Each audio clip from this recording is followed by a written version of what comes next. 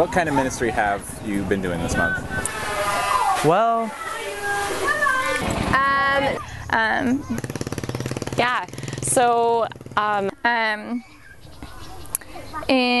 oh gosh.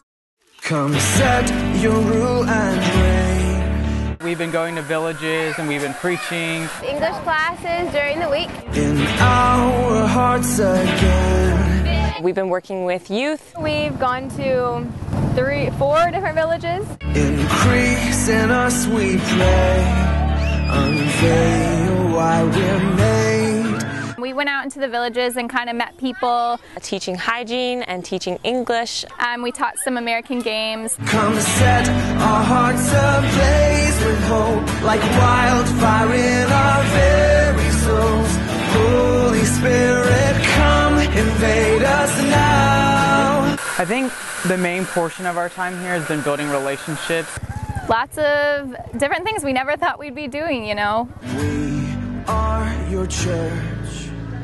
We need your power in us.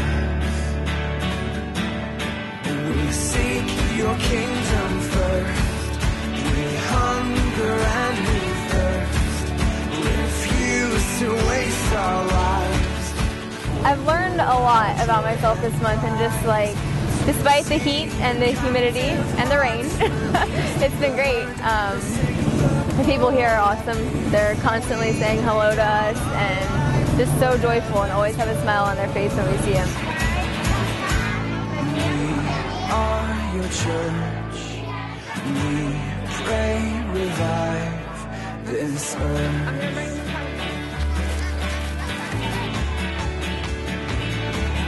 Build your kingdom here.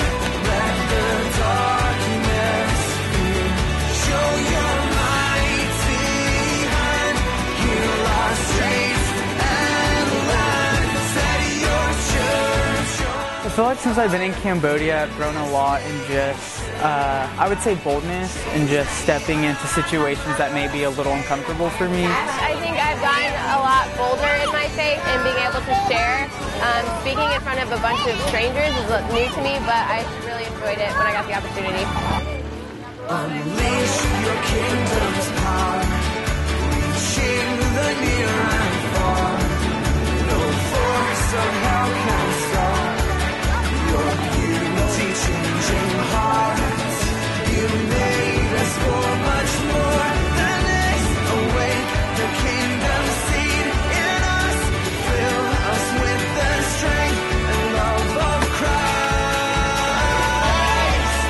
Yeah, it's just been really neat to get to know brothers and sisters of Christ that live in different parts of the world. I've really felt like I've been in my element this month, and just that God has put this this place on my heart. You just see it just coming straight out of them, the love of God. And seeing that in action is teaching me things about myself and about how, I don't know, I just see so much of God's love through them.